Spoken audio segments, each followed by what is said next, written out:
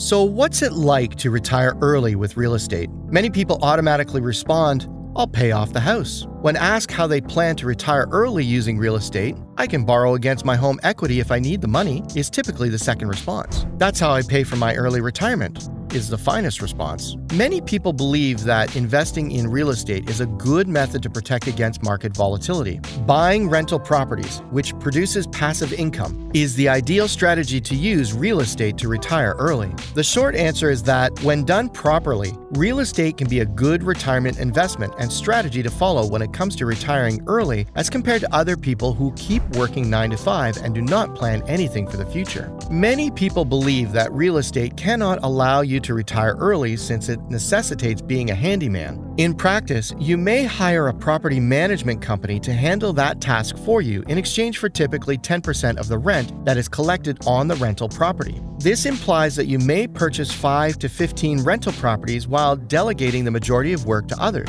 You are even further distant from the day-to-day operations of the property if you invest in residential complexes, commercial real estate, or other ventures. Starting to buy houses to fix up and then hoping to sell them for a profit is the incorrect response to the question asked above. House flipping reality TV series is indeed popular. No, investing in real estate is not a wise move for retirees. If the home takes longer to sell than anticipated, or if the costs of renovations are far more than anticipated, you run the risk of losing a sizable amount of your nest egg because they only make as much money per flip as they would work for others. Qualified contractors who adopt this real estate investing technique run the danger of losing their jobs. In conclusion, most people cannot afford to retire early from real estate through house flipping. So let's dive a bit deeper to see for ourselves how to retire early using real estate. Stay tuned until the end if you wish to secure your future. Before we begin, let's first define what in actuality is real estate.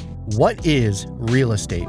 Real estate refers to land and the buildings on it, as well as the natural resources within or on that land. It also includes the rights associated with the use and enjoyment of the land and the improvements that have been made to the property. This can include residential properties such as single-family homes and apartments, as well as commercial properties such as office buildings, retail stores, and warehouses. Real estate can be owned by individuals, businesses, and other organizations, and it can be bought, sold, and leased. The value of real estate is often determined by factors such as location, size, and the state of the property. The real estate industry includes a wide range of professionals, such as real estate agents, brokers, appraisers, and property managers who assist with the buying, selling, and management of properties. Why real estate? So why real estate? What about other forms of investment? While there are a lot of options for potential investments, those forms are not as beneficial and profit-oriented as real estate. Real estate is often compared with other forms of investment, such as stocks, bonds, and cash. Here are some key differences between real estate and these other investment types. Liquidity. Real estate is generally considered to be less liquid than other investments, as it can take longer to sell a property and convert it into cash. In contrast, stocks, bonds, and cash can be more easily converted into cash, often within a matter of days or even hours. This means that it may be more difficult to access the money invested in real estate on short notice compared to other investments. Risk and return. The level of risk and potential return associated with real estate can vary widely, depending on factors such as location, the state of the property, and the overall market conditions. In general, real estate is considered to be a relatively safe investment, but it may not offer the same potential for high returns as more risky investments such as stocks. On the other hand, the value of stocks can fluctuate significantly over shorter periods of time, and there is always the possibility of losing money. Diversification. Real estate can be a good way to diversify a portfolio,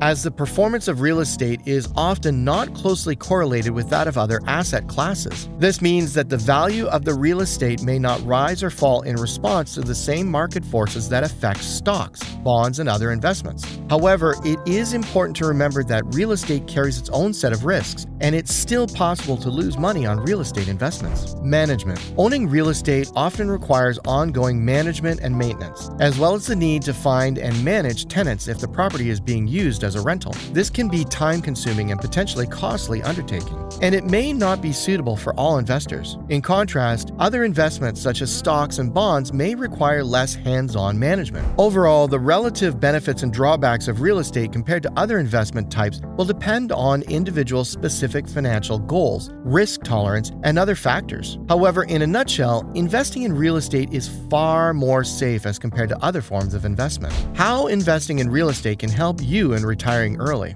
Here, we take a look at different options available for investing in real estate and ultimately analyze the profits associated with it. Number 1. Investing in REITs for retiring early. REITs, or Real Estate Investment Trusts, are companies that own and operate income-generated real estate assets, such as office buildings, apartments, shopping centers, and warehouses. REITs allow individual investors to invest in a diverse portfolio of real estate assets without the need to directly purchase and manage properties. REITs are required to distribute a certain percentage of their income to shareholders in the form of dividends, which can make them a good source of passive income. REITs can be publicly traded on stock exchanges, or they can be privately held. There are several types of REITs, including equity REITs, which own and operate properties, mortgage REITs, which lend to real estate owners and developers, and hybrid REITs, which combine elements of both equity and mortgage REITs. Investing in REITs can be a good way for individual investors to gain exposure to the real estate market and generate income from real estate assets. Here are a few ways in which investing in REITs can potentially provide profit.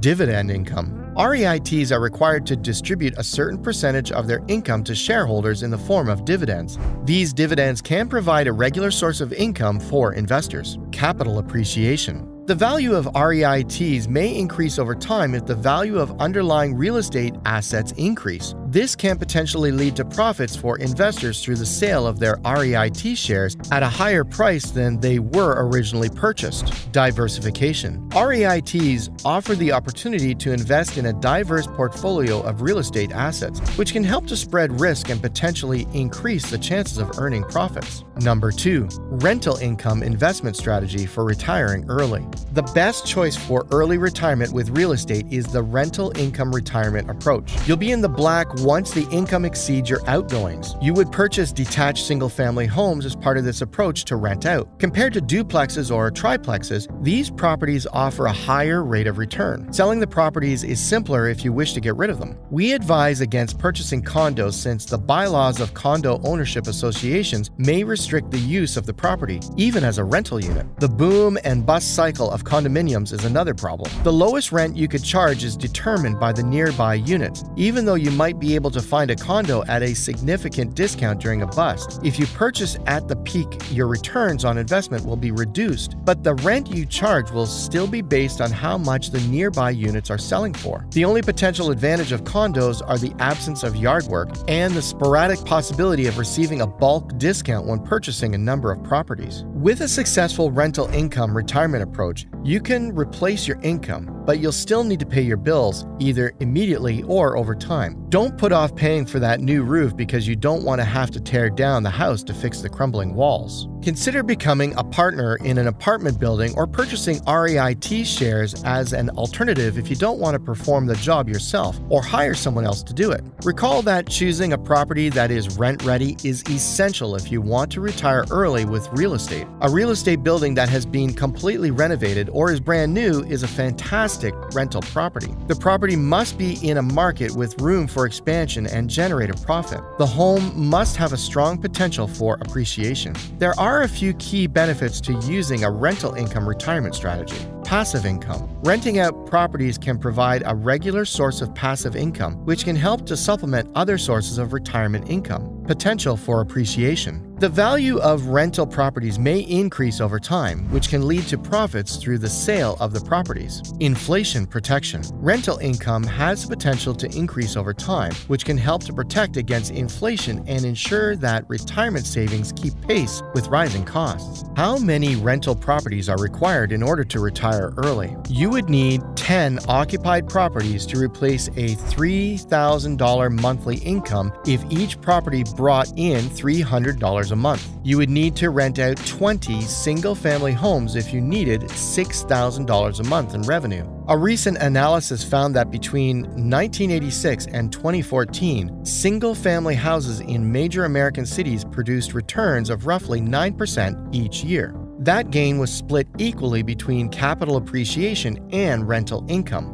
This indicates that after deducting costs for upkeep, insurance, and property taxes, rental real estate generated an average annual return of 5%. About 5% of capital gains from house sales go to the seller each year. If the average rent was 10% of the property's value, but 40% or more of that value was spent on expenses like the mortgage, insurance, taxes, and maintenance. This means that you could earn roughly $5,000 a year in rental revenue if you invested $100,000 in 1 or 2 single-family rentals. But that sum assumes that you buy the houses outright. In actuality, you could put $100,000 into 2 large single-family homes or 4 smaller ones worth $200,000 and earn around $10,000 in rental income each year, as those figures assume you are carrying at least a partial mortgage on each property, paid in part by the tenant's rent. You make more money each month the more money you put down on a property, so in the end, it all comes to investment. On the other hand, if you put 10% down on each property, your monthly passive income may only be $300, and you'll need 10 properties to produce the $3,000 revenue stream. You may make $700 to $1,000 a month if you can purchase a house outright.